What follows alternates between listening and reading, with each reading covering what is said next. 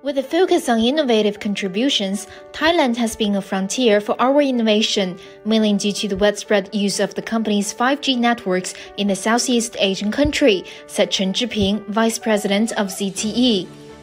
ZTE's contributions in the kingdom extends to network coverage, bandwidth efficiency improvement, and personalized network tailored for specific industries, she said in a recent interview with Xinhua.